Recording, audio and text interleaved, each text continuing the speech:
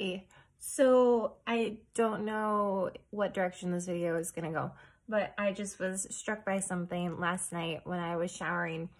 My toddler daycare class has still been singing Christmas songs because they are very catchy and stuck in their head. So like every day I have 5, 6 toddlers being like, jingle bells, jingle all the way. And I'm like, it's April, please stop.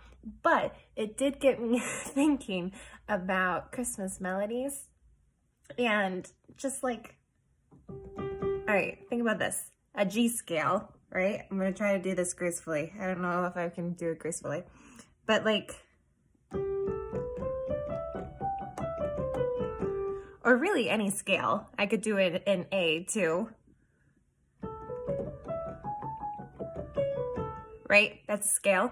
But I was in the shower last night and I just started to sing Joy to the World, where it was like, joy to the world, the Lord has come. I think those are the words. But I was like, wait, that's a scale. Like,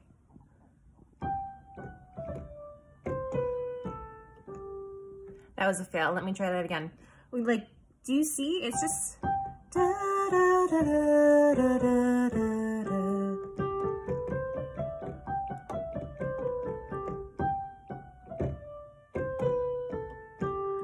And it just got me thinking about songwriting and melodies and how people just rack their brains for the most unique, cool melody. And I often think that, like, it's just right there. It's right there. Learn your scales. Practice your scales. And honestly, that's how I write music. I play scales.